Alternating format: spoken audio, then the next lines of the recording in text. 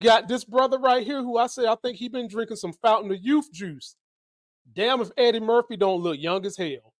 He's going to be in something called Candy Cane Lane.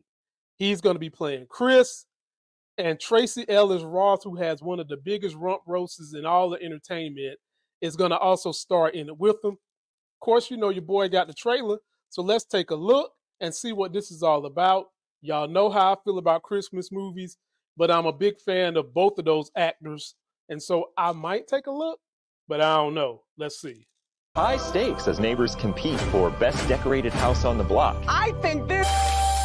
Signature, please. Ignore all the fine print. It's like you're signing your life away. Merry Christmas. Yeah, Merry Christmas. Oh, it will be.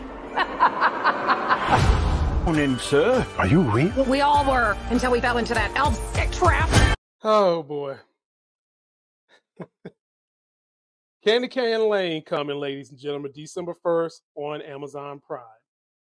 The trailer don't look bad. At first, it looks like it's going to be a competition on this street that I'm assuming is called Candy Cane Lane of who has the best Christmas lights.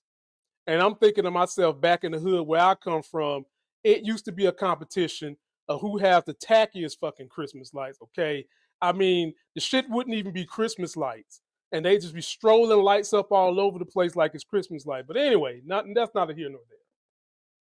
And then this thing quickly turns into something with miniature people talking, sorcery, witchcraft, and his family looking like they're some superhero where they've got to find a ring of power to, I guess, save the McDonald's people that was in that little house.